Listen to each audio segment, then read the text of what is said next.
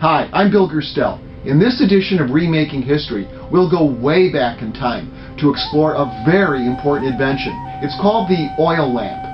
Now, 20,000 years ago, our ancestors spent almost all their time hunting and foraging for food. But in the little bit of leisure time they could get, they did do some artwork, and they decorated the walls of caves, most notably in Spain and France. In fact, in that area, there's over 300 caves with decorated walls. What they painted looked like this.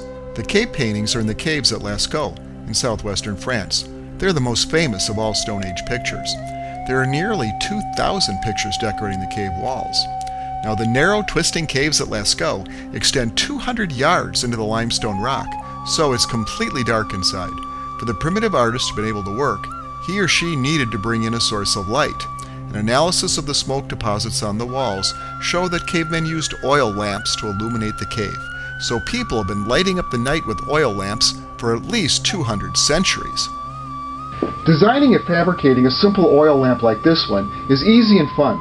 But best of all, when you do it, you form a connection with the ancient makers of the past. Now, you don't need too much stuff. All you need is some modeling clay, some matches, some cotton rope, and some olive oil.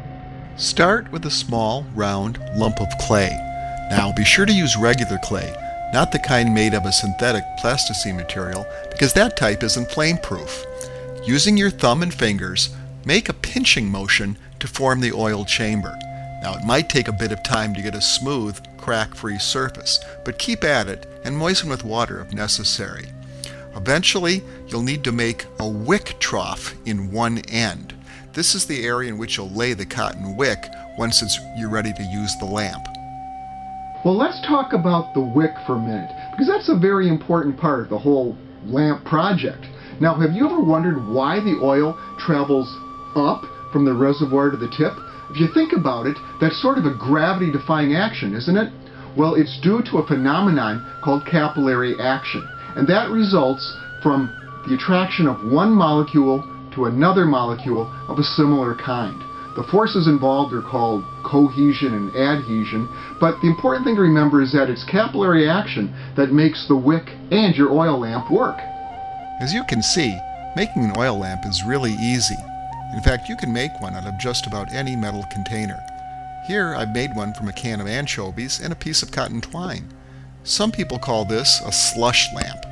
Miners back in the Klondike Gold Rush days would make this kind of lamp out of a sardine can and some leftover oil. Making your own oil lamp is fun and interesting.